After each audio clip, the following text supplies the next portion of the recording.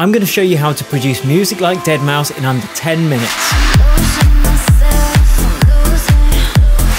Now, I recently used these exact same techniques to produce music that has topped the download charts, as well as co-producing music that has been Grammy shortlisted. I'm Will from EDM Tips, the online resource for music producers wanting to up their production game. And today you're going to learn how to produce like Deadmau5 and fast. We are going to cover music theory, we will cover a bit of sound design, some mixing, and I'm going to cram as many tips as I can into this 5 minutes to get you sounding like Deadmau5 as fast as possible.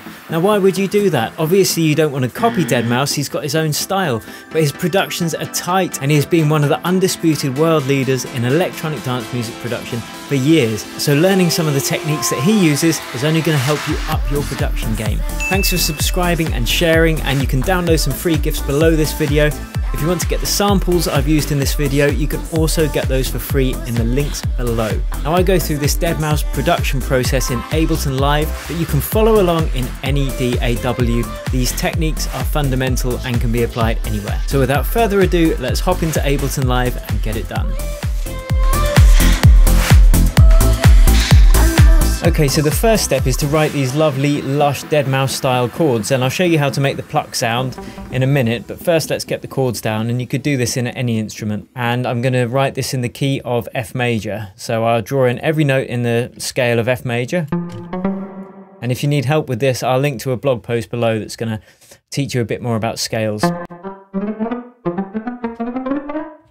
Those notes there are the scale of F major. So what I'm going to do is just put them to one side, press fold in Ableton, and now any notes I hit here are going to be in the key of F major.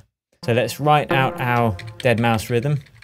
Just pluck, pluck, pluck, pluck, pluck. And first we're going to write the bass notes. So choose bass notes that you want. It's really easy using this template technique. Very simple bass line.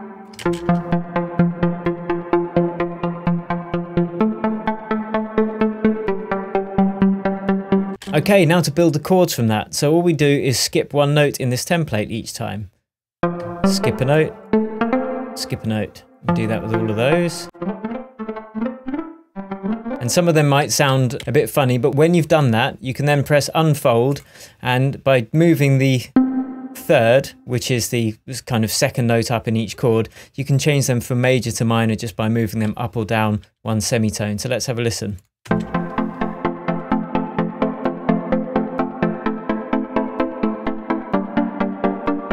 So that last note sounds funny, so I'm just going to grab the third, move it up, and make it a major. To make those lovely, lush, kind of jazzy seventh chords, you can press fold again, grab the top notes, and just count up 2 more notes.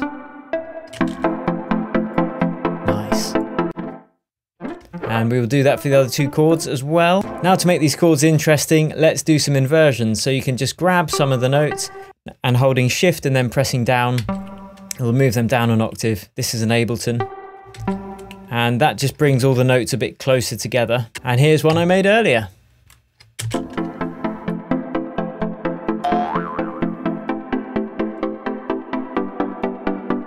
Oh, that is Deadmau5 as f***.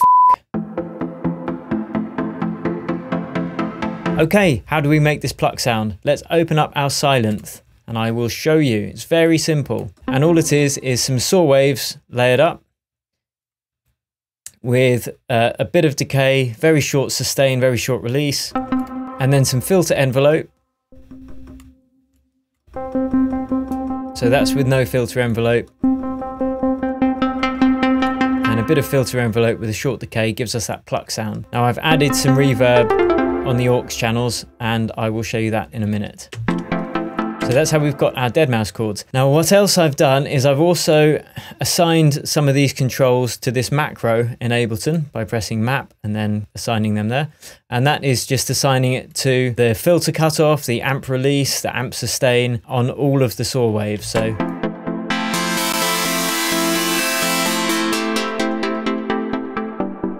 I can use that one knob, and then it just controls all of the sounds that I want. And then I've stuck an LFO tool on, which is like a sidechain compression effect. So it gives room for the kick to come through. Job done. I'll cover this processing chain a little bit later. Okay, next is the bass. All we do is copy those bottom notes here from our chords, those ones, and those ones, paste them into a new instance of silence and choose a nice big fat bassy sound. And this is made in a similar way from the chords, really. Short decay, short sustain, short release, a bit of drive to give it some warmth, and then the cutoff down quite far with a low pass filter. And I've also duplicated that and made a sub bass using just an operator, just so I've got more control over the sub bass and I can make this mid bass nice and wide. So together and with the chords, let's stick the LFO tool on here as well. And I've added this bark of dog just to boost the bass frequencies a bit. Okay, onto the drums. So I've loaded up a bunch of samples from a Cymatics free house pack. I've put the link to that below this video. First, we've got the kick. Easy, just programmed in, standard. Bit of EQ to boost the bottom end. Bark of dog to add some lower harmonics. And then another LFO tool just to cut off the end of the kick so it doesn't last too long.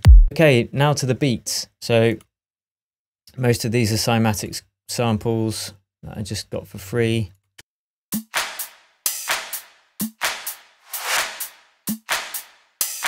So I've got two claps, one of them hitting slightly before you'd expect to give it a human feel. Reverse clap, couple of hi-hats, double clap there at the end of the bar. And I've routed the aux channels from the drum rack to my aux channels in my main mixer, so I can actually apply different amounts of reverb to each separate drum. And if you look, it's actually hitting on my main aux channels. Cut up one of the Cymatics loops in this house pack just to make a little shuffle. And an extra hat.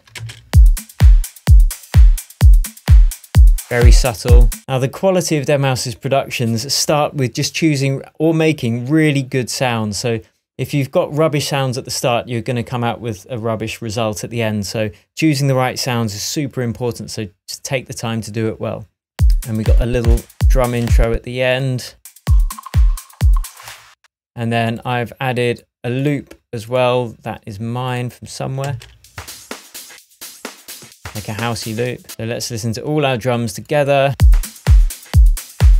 with the bass and the chords.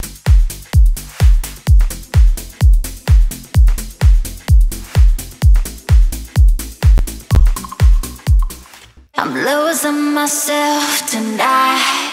Now I've added some vocals and I've just dropped in a stem I got from, I think it was from Splice. I changed it so the tempo was matching my song. I added some harmonies. I did these manually by changing the transpose. So together. I bust them together into a group so I could add some processing. Again, I'm going to walk through that in a few seconds. So let's go through the processing. Now another really important factor regarding Deadmau5's big fat but tight sound is the processing, all the processing he does. So that is really important. So we've already got some processing on the kick. On the drums, I've added some glue compressor and then this thing called a radiator by Sound Toys, which I'll show you. So the drums without the compressor is like this.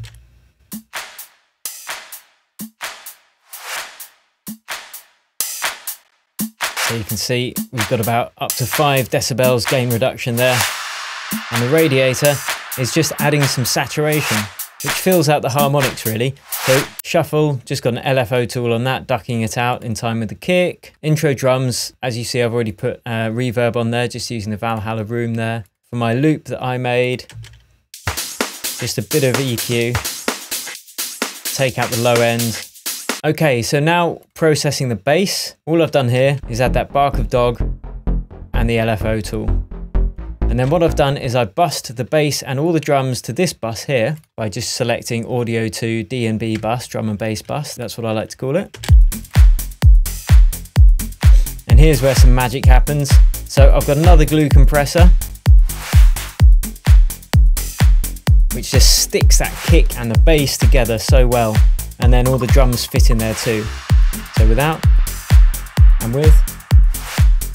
And then this Omega transformer, again it's another saturator, so it just kind of brings up the high end and adds some more harmonics. Okay, the chords, what processing have I done here? I've added a saturator, just the Ableton Live basic one. Added some reverb. Added a bit of EQ, take out the sub frequencies. And a LFO tool to duck it in time with the kick. And that is it. Okay, so now it's on to the extras. So we've got this high riff. And all that is a Serum preset. Haven't even tweaked it, just loaded up this preset. I think it came with it. And then added a bit more reverb. And then I've sent via an auxiliary channel out to this crystallizer thing, which is an awesome Soundtoys plugin. Just does loads of crazy reverby delay stuff. And in terms of processing the Vox, all I've done is I've added one of these Omega things again. I'm losing myself. Just to beef it up a bit. Taking out the sub frequencies. Got the LFO tool ducking it very slightly in time with the kick. And with the send controls, I've just sent both the main Vox and the harmonies to this reverb in the aux channel. I'm losing myself. And I've added a bit of delay as well on another aux channel. And for this build up, I've just automated my macro. And I've automated a bit of reverb and a bit of utility just to make the impact bigger. And the only other two things I've added is this upsweep, standard, and then this jet sound I made years ago, but I love it for the impact. And all together, this is what we have.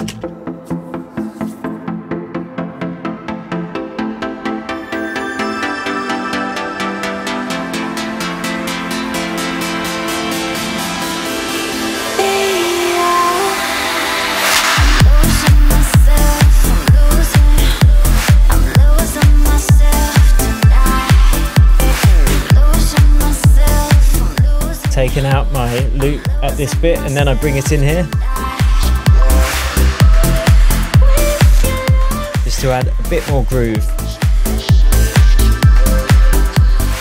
And the main things to remember are composition, so getting the right chords down.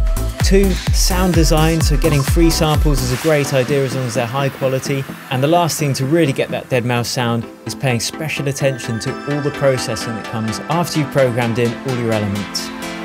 So there you have it guys, I hope you enjoyed this video. Thanks again for subscribing and sharing this with your friends. And don't forget to download the free gift and check out the free samples in the links below this video. Until next time, cheers and happy producing.